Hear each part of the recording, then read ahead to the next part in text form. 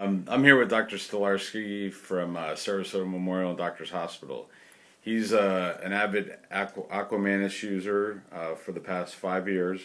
I just wanted to talk with you and see about what it is that the Aquamantys has done for your practice. Well, I actually think it's been more than 5 years, but what's it done is reduce my transfusion rates, reduce my blood loss. So you know there's two parts of my practice, right? You have the young active people that expect, bloodless surgery, and they want to get back to work quickly. You have less blood, you have less swelling, you have less pain, and they do, and less transfusions.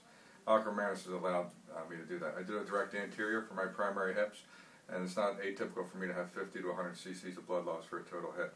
And I use it in all my revisions, all knee and hip revisions. And again, my transfusion rate is well below what would be expected. As far as the revisions, how does that help you out on that? Because that's a common thing that Yeah, we do. Our revisions, as any revision surgeon knows, goes from extremely simple to extremely complex. So if you have a simple revision and you just, as you do your dissection, you want to I'd like to pre-treat areas that I know are going to bleed. Capsule, known vessels. And then as we go along, I'll have my PA, I'm doing my dissection, he's behind me getting hemostasis immediately. So we're not, I use cell saver when I need it, but very rarely do I have to transfuse the cell saver even. The other thing is there's a lot more soft tissue dissection with the revision. So we'll do a total femur, since we got a lot of soft tissue exposure, and again, it cuts down on significant blood loss. specifically with the direct interior, that is your approach now? Oh yeah, 100% of primary is direct anterior. We've done a couple thousand of them. Okay, and what has the Aquamantys helped you with in regards to that? If you look at the Aquamantys, I teach this, so I get a lot of questions on how do I control blood loss. So some people call me to have a liter of blood loss, and they want to know why and what they can do about it. You have three places you're going to bleed in a primary direct anterior hip: your circumflex vessels, your obturator type vessels that are down in the pulvinar, and then the one that runs with the piriformis. Well, the first two are easy to get to early on. The one that runs with the piriformis, if you pre-treat that region before you take it off, even just the posterior capsule, if you pre-treat it, you get it before it retracts.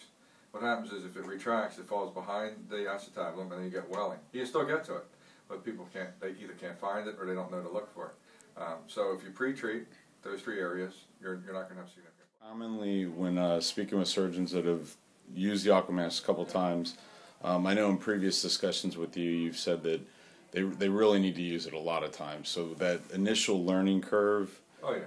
The Aquamantys has come a long way. I used your first generation, which was challenging but effective. You've improved it so much that it's very user friendly. But so you need a dozen cases with it, and you'll see a linear drop, not an exponential, but you'll see a linear drop in your blood loss. So I would say, like any new thing, you have to give it a try. I would say 10 cases would be reasonable. Okay. Let me ask one more question. You've used the word pre-treat. I don't even know who this guy is.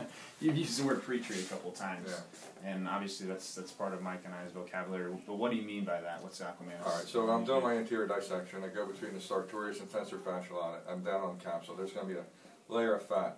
I just take my finger, dissect that little layer of fat. There's always three vessels there. Just hit them with the Aquamantys. They change color. They become, I don't know, we use the word desiccated, I don't know what the right word is, but they're not viable any longer. Then you just dissect them through a bovie. No blood loss. And again, more importantly, when you know you're going to take this soft tissue off the posterior neck on the femur, just hit it. It takes 2 seconds. And take your time.